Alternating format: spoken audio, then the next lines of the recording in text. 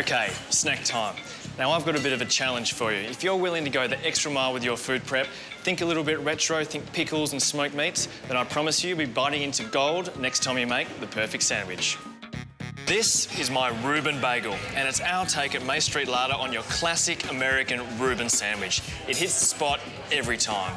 All right, so the first thing you're going to need is a bagel, and we use a nice bagel that's made in WA from Holy Bagel Company.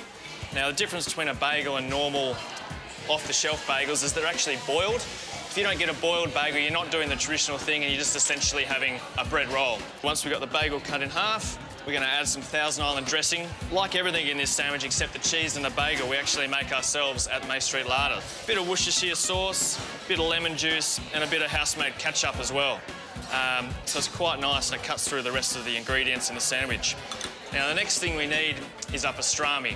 That's actually in the smoker behind us, so I'm going to go grab that.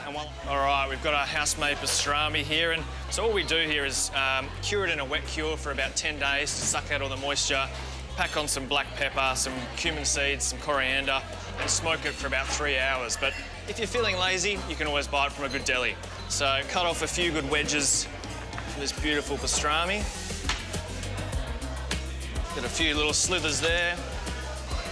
Now we start assembling our sandwich, which is the fun part. Put some pastrami on the bottom. Just beautiful, falling apart. Can be as generous or as put on as little as you like. Now we've got some sauerkraut as well. Adds a nice real pickle element to it. So we'll do that. Now we've got some Swiss cheese. Swiss cheese in an American sandwich doesn't make sense, but Swiss is very nice.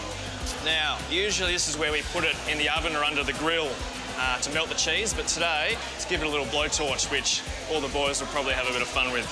Want it to melt over it so it's nice and gooey.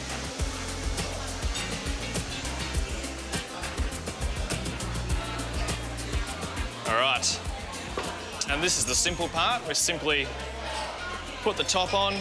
I'll get it off here.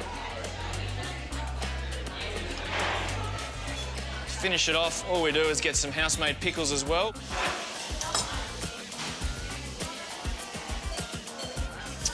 And it's ready to eat. It's amazing how much better it tastes when you go to the effort and make everything yourself. But if it's too much effort, you can always come down to St Larder. We can do the hard work and you can see how we turn this great WA produce into something special like this.